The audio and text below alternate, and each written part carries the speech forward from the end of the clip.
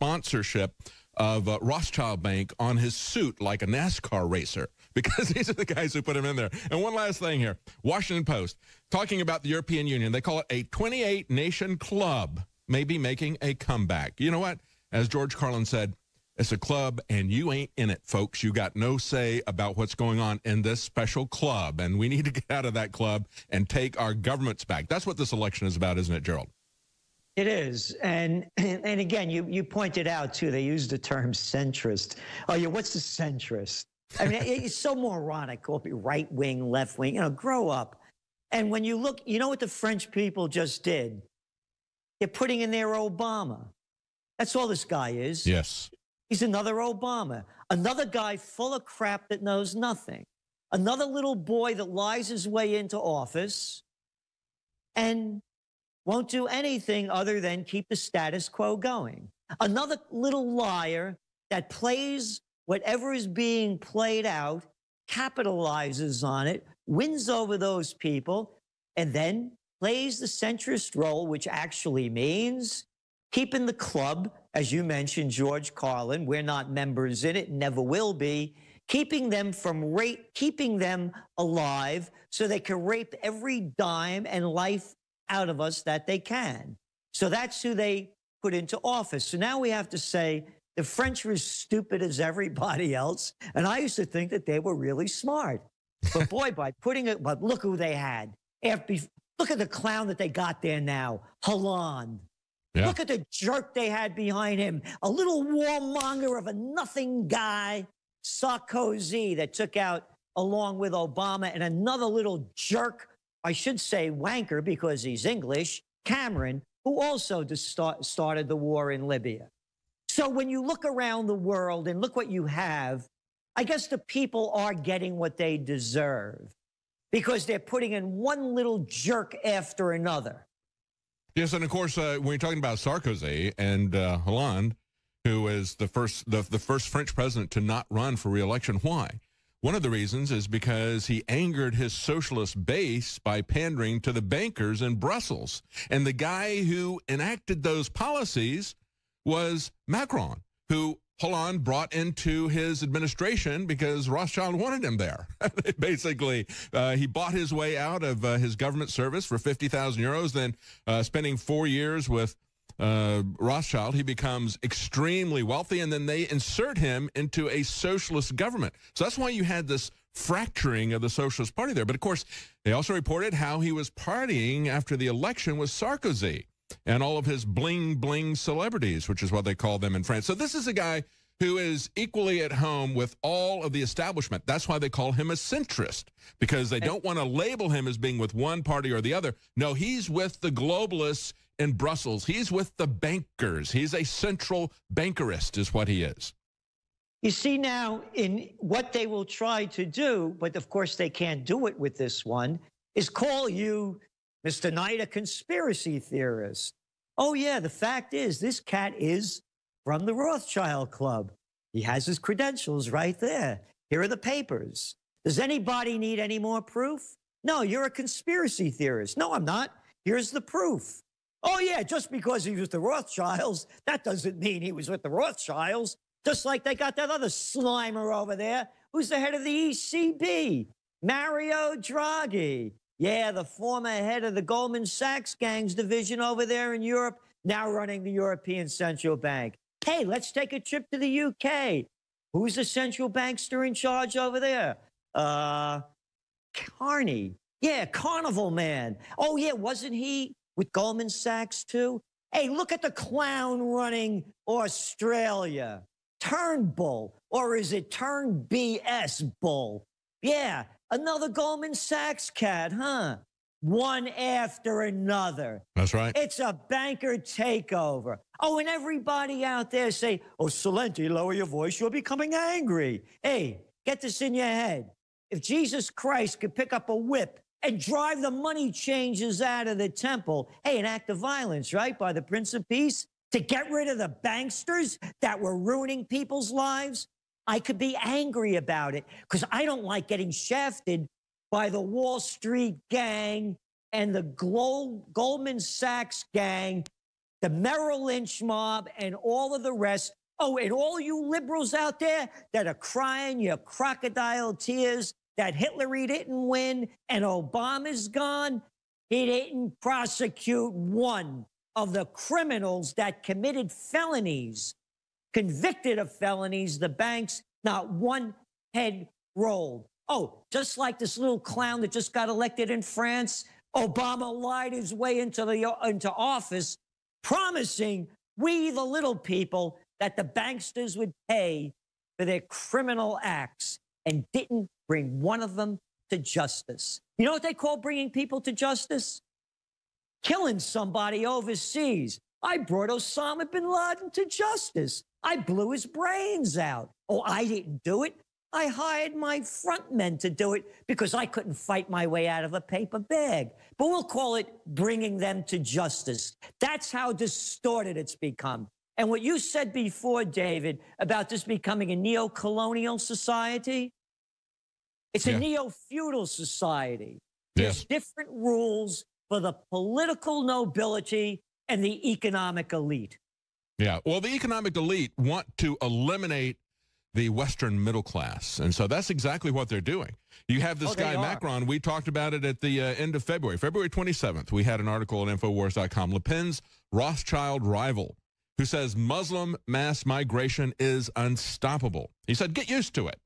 He said, we've entered a world of great migrations, and we will have more of it. We will have more of it because that's what they want. That's what the bankers want. They want to take down the middle class in America and Western Europe. They want to have a clash of cultures. They want to have chaos. They want to have terrorism. So they will be in the catbird seat here. He says, we've entered a world of great migrations. He goes, it's going to be, in the coming decades, migrations from geopolitical conflicts that, of course, the bankers will set up. Rich man's war, poor man's fight. And they're going to bring the fight home to our shores. That's what they're going to do with this mass migration that is the aftermath of these wars that they want to set up abroad. Yeah, and again, you know, as we talk about bringing in migrants and other people coming into the country and the people that support it, here's what I say to them. Open your house to them. Bring them in. Pay for their health care.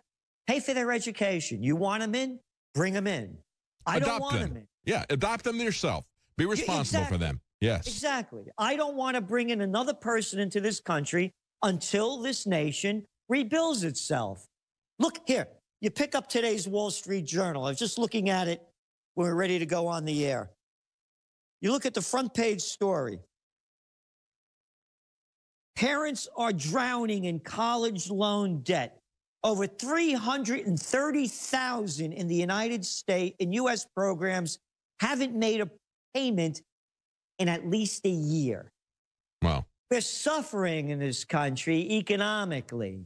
Again, only the economic elite are making it to the top. So it does not make sense to me to bring in more people when you can't take care of your own. And again, all these people that are shooting off their mouths and taking to the streets in these protests, bring them into your house, put your money where your mouth is. Educate them, pay for their health care, feed them. We can't feed our own right now, and you want to bring in more? It doesn't make sense to me. A good example of that is the H-1B visa program. Of course, they say we have to bring in these individuals. Sometimes there's a reason to bring in somebody who's a specialist in another field, but that's not the way they're using it. They're using it to replace people in many middle-level positions because they can hire cheaper labor from India or other places, just as we saw at Disney and elsewhere. They told the Americans, you're going to train your replacements that we're bringing in here under the H-1B visa program, or you're not going to get any kind of severance pay out of this. So they basically twist their arms doing that. But they're bringing in these people, in many cases, putting out engineers at entry-level positions, people who've gone to college to get a degree. They've gone into debt to get a degree.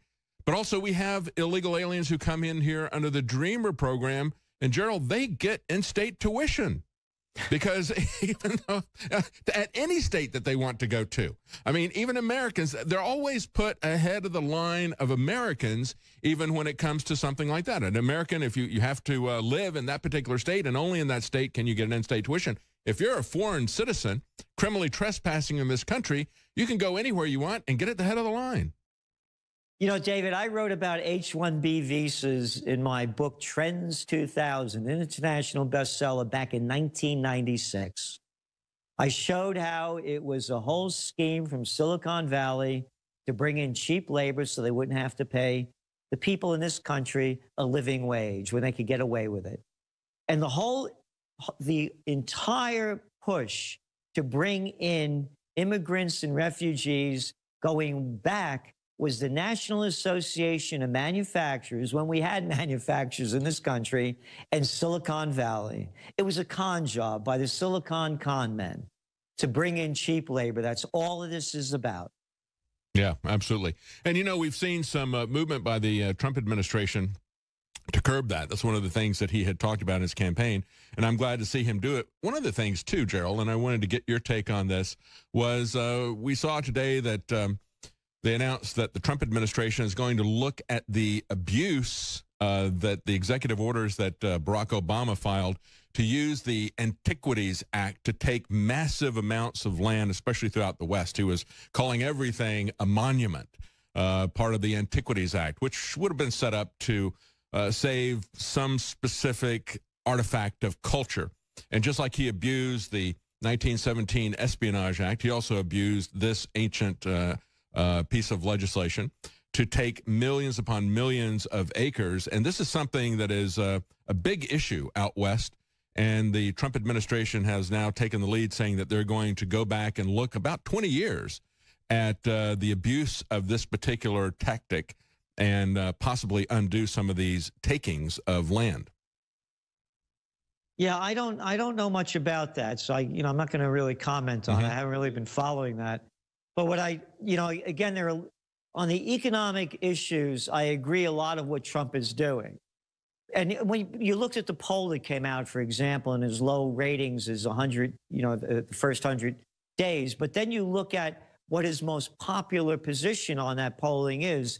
73% of the people support him for his wanting to bring back jobs and create jobs in the United States. That's right, putting America first. Exactly. Yes. So in those issues, I'm totally for it. On the foreign policy issues, he's done a 180 on it. Yes. He came out and said, well, how useless NATO is, which it is, and now he's backtracked on that. And the UN. And the UN, as he was saying, the UN is doing an awful job, and yet what do we see? We see him going exactly the opposite. You're talking about the Occupy Peace situation. I'm very concerned that he brings in the United Nations Security Council to the White House before he talks to anybody from Congress.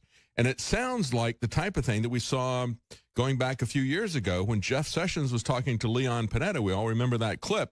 And Jeff Sessions is saying, well, what would you do? And and Leon Panetta says, well, we might notify you after the fact, but we're going to make the decision with the UN and with NATO, and we might advise Congress after the fact. And Jeff Sessions says, wait a minute, you're a congressman. You know what the Constitution says. Congress is supposed to declare the war according to the law. And they have this back and forth. But now it looks like that's what's going on with North Korea. We'll have to wait and see. But it certainly is troubling for me to see the order in which this is happening. First the UN, then the Senate, then the House is going to be advised by the White House. And again, you look at who he's stacked the administration with. Yes. Loaded with defense contractors and generals. I want to read you a quote. This is the guy, our U.S. Defense Secretary, Mattis, Mad Dog. Quote, you go into Afghanistan, you got guys who slap women around for 5 years because they don't wear a veil. Guys like that ain't got no manhood anyway. It's a hell of a lot of fun to shoot them. Mm-hmm. I mean, this is coming from an adult. Here's another one from him. I'm going to plead with you, do not cross us. If you do, survivors will write about what we do here for 10,000 years. He's talking about the U.S. occupation of Afghanistan. What are we doing over there? It was a war. I broke up George Bush's speech to the American people in one of our Trends Journal 9 days after 9/11. I wrote, this is how I began it. only a madman would speak these words, and only people dumbstruck with fear would believe them, and believe they did.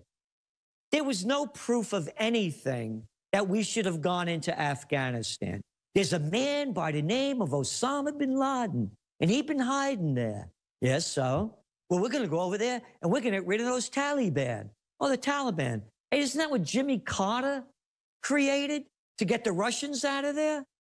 Oh, no, it's the Mujahideen, too. Oh, that's the one Osama bin Laden was part of. I mean, everybody forgets these things. Well, of course, they've got a lot of lithium, Gerald. They got a lot of lithium that they use for batteries. They're the lithium. They are to lithium what Saudi Arabia is to oil. That's one of the reasons that we're there. Of course, they also have massive production of poppies for the opiates, and that has skyrocketed since we've gone back there. So we've got real reasons for being there, don't we, Gerald? Well, no, the reason they invaded Libya and Iraq was because of their broccoli crops. It wasn't because they were sitting on Libya, the finest sweet crude on the planet that only cost $1 to get out of the ground, and the 10th largest oil reserves. And what does Iraq have? The 2nd or 3rd largest oil reserves. You know, it had nothing to do with that, of course. And Syria doesn't have anything to do with the pipelines that are competing to come across. It has nothing to do with any of that. It has to do with freedom and democracy. All right, we're going to sponsorship of Rothschild Bank on his suit like a NASCAR racer, because these are the guys who put him in there. And one last thing here. Washington Post, talking about the European Union. They call it a 28-nation club maybe making a comeback. You know what? As George Carlin said, it's a club, and you ain't in it, folks. You got no say about what's going on in this special club, and we need to get out of that club and take our governments back. That's what this election is about, isn't it, Gerald? It is. And again, you pointed out, too, they used the term centrist. Oh, yeah, what's a centrist? I mean, it's so moronic. Call it right wing, left wing. You know, grow up. And when you look, you know what the French people just did? They're putting in their Obama. That's all this guy is. Yes. He's another Obama, another guy full of crap that knows nothing, another little boy that lies his way into office and won't do anything other than keep the status quo going. Another little liar that plays whatever is being played out, capitalizes on it, wins over those people, and then plays the centrist role, which actually means keeping the club, as you mentioned, George Carlin, we're not members in it, never will be, keeping them alive so they can rape every dime and life out of us that they can. So that's who they put into office. So now we have to say the French were as stupid as everybody else, and I used to think that they were really smart. But boy, but look who they had. Look at the clown that they got there now, Hollande. Yeah. Look at the jerk they had behind him. A little warmonger of a nothing guy, Sarkozy, that took out, along with Obama, and another little jerk, I should say wanker because he's English, Cameron, who also started the war in Libya. So when you look around the world and look what you have, I guess the people are getting what they deserve because they're putting in one little jerk after another. Yes, and of course, when you're talking about Sarkozy and Hollande, who is the first French president to not run for re-election, why? One of the reasons is because he angered his socialist base by pandering to the bankers in Brussels. And the guy who enacted those policies was Macron, who Hollande brought into his administration because Rothschild wanted him there. Basically, he bought his way out of his government service for 50,000 euros. Then spending 4 years with Rothschild, he becomes extremely wealthy, and then they insert him into a socialist government. So that's why you had this fracturing of the Socialist Party there. But of course, they also reported how he was partying after the election with Sarkozy and all of his bling-bling celebrities, which is what they call them in France. So this is a guy who is equally at home with all of the establishment. That's why they call him a centrist. Changes out of the temple. Hey, an act of violence, right, by the Prince of Peace to get rid of the banksters that were ruining people's lives. I could be angry about it because I don't like getting shafted by the Wall Street gang and the Goldman Sachs gang, the Merrill Lynch mob, and all of the rest. Oh, and all you liberals out there that are crying your crocodile tears that Hitler didn't win and Obama's gone, he didn't prosecute one of the criminals that committed felonies, convicted of felonies, the banks, not one head rolled. Oh, just like this little clown that just got elected in France, Obama lied his way into office, promising we, the little people, that the banksters would pay for their criminal acts, and didn't bring one of them to justice. You know what they call bringing people to justice? Killing somebody overseas. I brought Osama bin Laden to justice. I blew his brains out. Oh, I didn't do it. I hired my front men to do it because I couldn't fight my way out of a paper bag. But we'll call it bringing them to justice. That's how distorted it's become. And what you said before, David, about this becoming a neo-colonial society, it's a neo-feudal society. There's different rules for the political nobility and the economic elite. Yeah, well, the economic elite want to eliminate the Western middle class. And so that's exactly what they're doing. You have this guy, Macron. We talked about it at the end of February. February 27th, we had an article at Infowars.com. Le Pen's Rothschild rival, who says Muslim mass migration is unstoppable. He said, get used to it. He said, we've entered a world of great migrations, and we will have more of it. We will have more of it because that's what they want. That's what the bankers want. They want to take down the middle class in America and Western Europe. They want to have a clash of cultures. They want to have chaos. They want to have terrorism. So they will be in the catbird seat here. He says, we've entered a world of great migrations. He goes, it's going to be, in the coming decades, migrations from geopolitical conflicts that, of course, the bankers will set up. Rich man's war, poor man's fight. And they're going to bring the fight home to our shores. That's what they're going to do with this mass migration that is the aftermath of these wars that they want to set up abroad. Yeah, and again, you know, as we talk about bringing in migrants and other people coming into the country and the people that support it, here's what I say to them. Open your house to them.